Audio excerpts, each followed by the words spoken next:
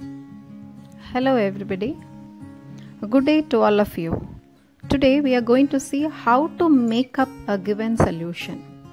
So most of the undergraduates, when you come to the chemistry laboratory, you will be having a task as to how to make up a given solution. So when I say a given solution, it means a solution whose concentration is not known to you. Okay, so we can say it as a solution of unknown strength. So normally we give solutions like this, the small bottle, no? Like this, solutions will be given to you.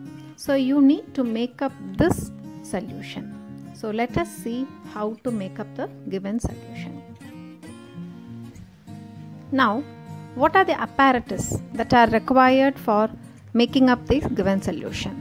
First, you need a standard measuring flask of 100 ml capacity, because we are going to make up the solution to 100 ml. So standard measuring flask, 100 ml capacity. Then we need a funnel, a small funnel. Then we need a glass rod. Now you should know the difference between a glass tube and a glass rod. This is a glass tube. This is a glass rod. See, a glass rod is closed at both the ends. Glass tube is open at both the ends. So we need a glass rod. Then we need a pipette. For transferring liquid, we need a pipette.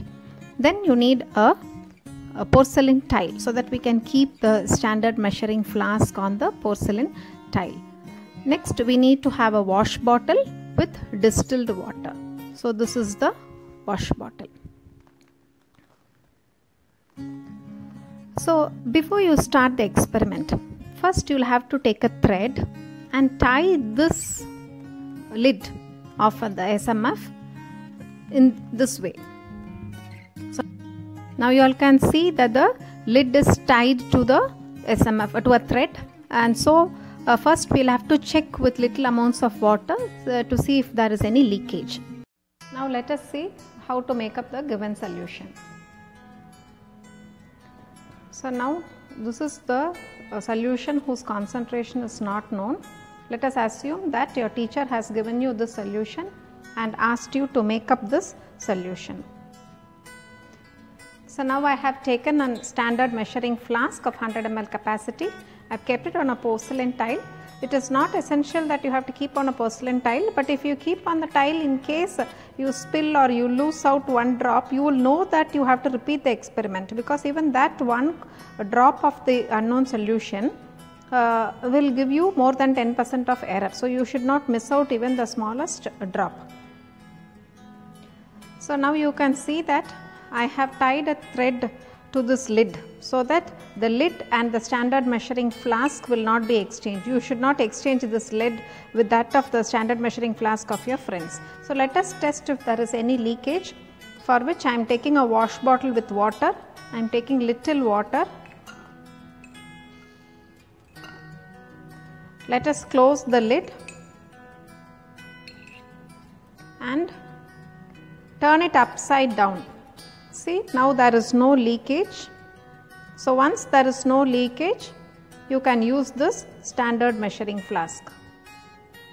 So now we have to take a glass rod. So as I told you, this is a glass rod and this is a glass tube. You see, the glass tube is open at both ends, whereas the glass rod is closed. Now when it comes to a glass rod, there are two ends. One is a flat end, the other one is a little thin end. So it is always advisable to use this portion of the glass rod. Now the reason why I am asking you all to use this, not to use this end, is that most of the number bottles, they have a very narrow mouth that this end will not go inside. So that is why I insist that we have to use only the thin end of the glass rod. So now let us go into the making up of the solution. So as I already told, you will have to take a porcelain tile, keep your standard measuring flask. Let us use the acronym SMF. So this SMF is of 100 ml capacity. Before you use an SMF, you have to be very familiar with the meniscus of the SMF. So meniscus is the correct level. So now this is the meniscus. I think you all can see a line here. So the meniscus indicates that a solution up to this volume is 100 ml. So I think I will now let you know what this meniscus is. So now let us see what this meniscus is. Meniscus is of two types. One is called as the upper meniscus.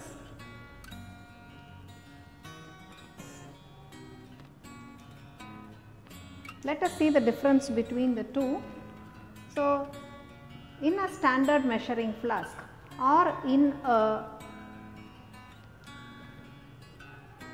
pipette, you have these measurements. Even in burette you can see a line. So the line indicates the meniscus line. So what is upper and what is lower? If you have a colored solution, dark colored solution like potassium permanganate, where you cannot see the curve of the liquid, then you have to take the upper meniscus. But for colorless solutions or very light colored solutions, you can see a curvature of the solution. So this curvature, it should sit on the top of this line, that is called as lower meniscus. So in a standard measuring flask, you have to take the lower meniscus. So this is called as lower meniscus, this is called as upper meniscus. So for potassium permanganate, we cannot see the lower meniscus, therefore you have to take the upper meniscus. But for colorless solutions or very light pale colored solutions like dilute copper sulphate, dilute potassium dichromate, we can very well see the lower meniscus. Therefore this curve of the line should go and rest on the mark which is on the SMF.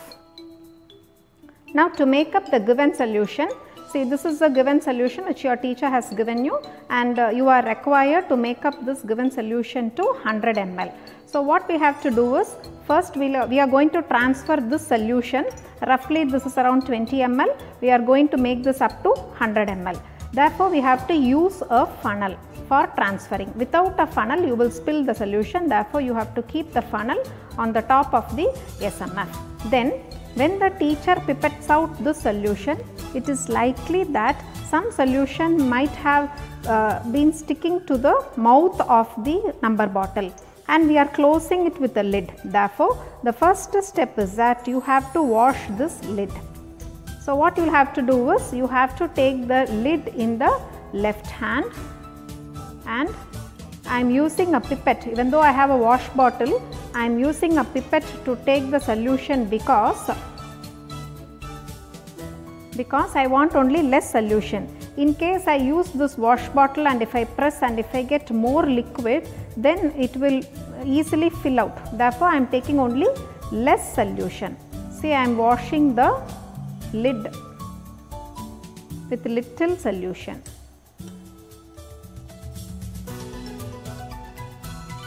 Now I have washed the lid.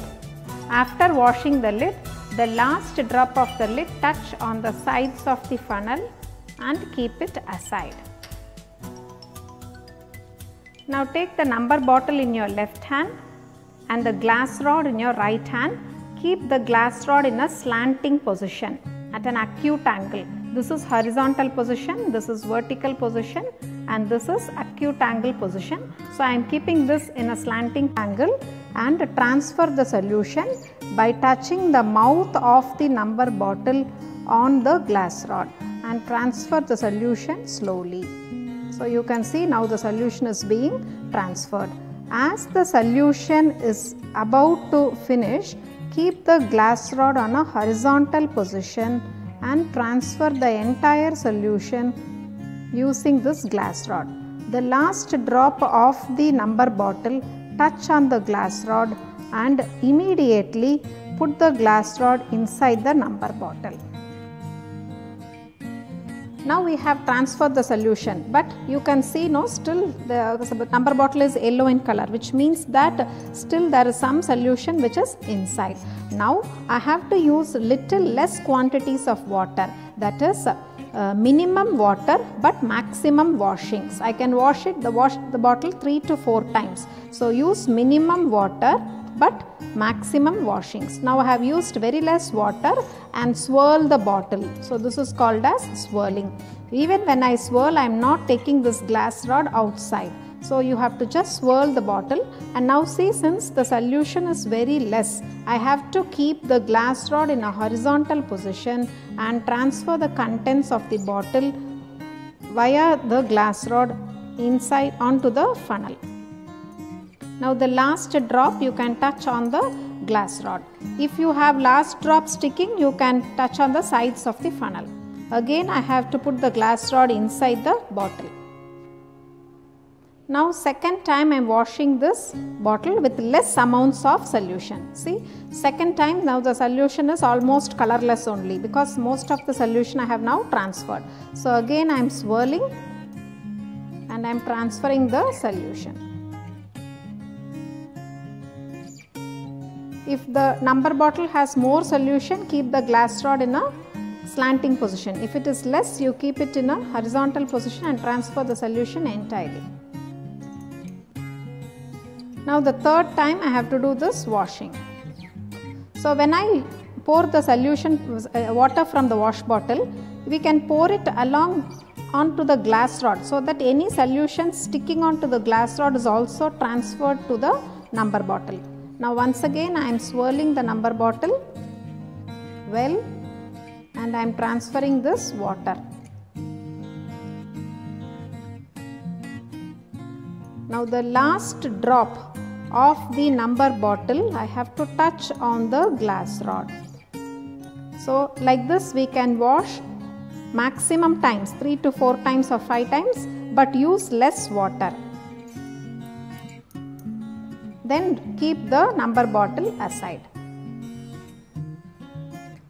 So you see that now we have washed the lid first, now we have washed the number bottle.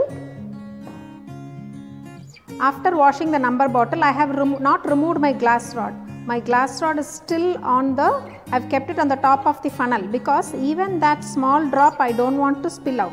Now using your left hand, hold the glass rod in your left hand and the wash bottle in your right hand and wash the glass rod.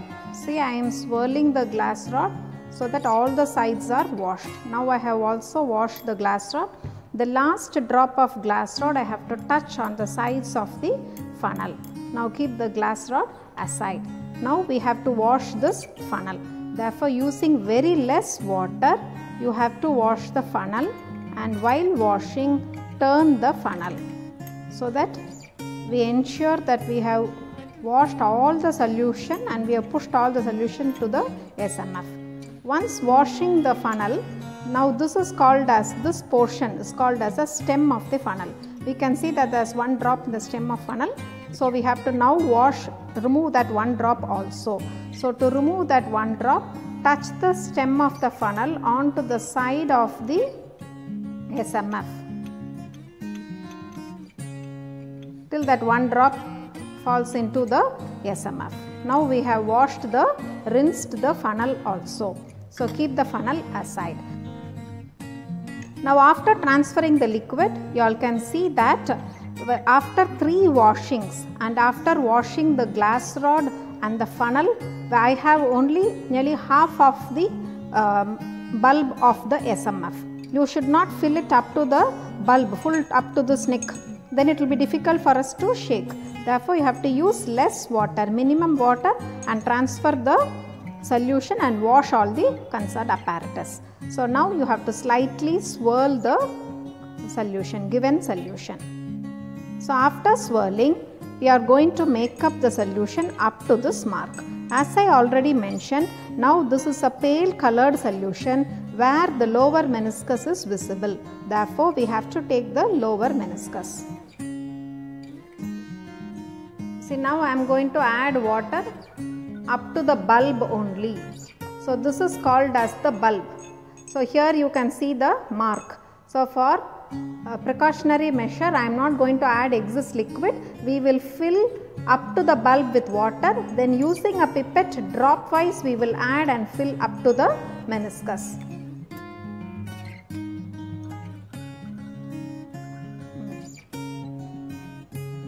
See, now using the wash bottle, I have transferred the water up to this bulb.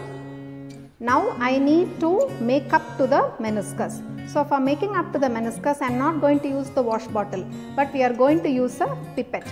So for this, you have to take a water, this is distilled water, and take a pipette, and see, I am not sucking out, I am just holding my forefinger, and if I press the mouth of the pipette, you can see some solution, some water inside the pipette. This water is enough. We can transfer this water, and when you transfer this water, you should not hold the bulb pipette in this way, but it is better that you have to hold it along the bulb. See, this is the correct position for you to hold the pipette while transferring the last drop. If you hold the pipette here, then water will spout out like a fountain, but if you hold here along the bulb, you will get in drops. Okay, so just to show how you can get in drops, I am just transferring. See, now water falls as drops, but if you are going to take the solution and transfer like this, you will not have a control. Therefore, you have to have water in the pipette like this, hold the bulb of the pipette, take the SMF in your left hand, hold the bulb, this is the bulb of the SMF in your left hand, keep it to your eye level. So you have to raise the standard flask and keep the meniscus to your eye level and transfer drop by drop the water till it reaches the meniscus mark. Now you all can see that yellow color lower meniscus. Now I am going to add drop by drop till the lower meniscus rests on the line. So just drop by drop, very carefully we have to add.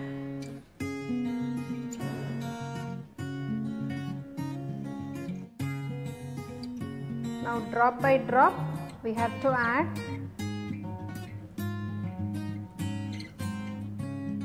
Now see, the lower meniscus is sitting on the line. So now we have correctly filled it drop by drop using a pipette. Now after adding the last drop, you have to close the mouth of the SMF with the lid. Okay, hold the bulb of the SMF in your left hand. See, cover the bulb like this, hold tightly, and using your right hand palm, you have to close this lid and turn it upside down. Now shake the bottle thrice. This is one time, second time, and third time. So 3 times you shake, and you can see some bubbles, air bubbles there. So to release the air bubbles are there. So to remove the air bubbles, you have to slightly release this lid and then close it. In case after removing the lid, if the solution goes down the mark, we need not worry, but after making up the solution, you should not add a drop. Remember that, that's all, the making up process is over. Now we have successfully made up this solution.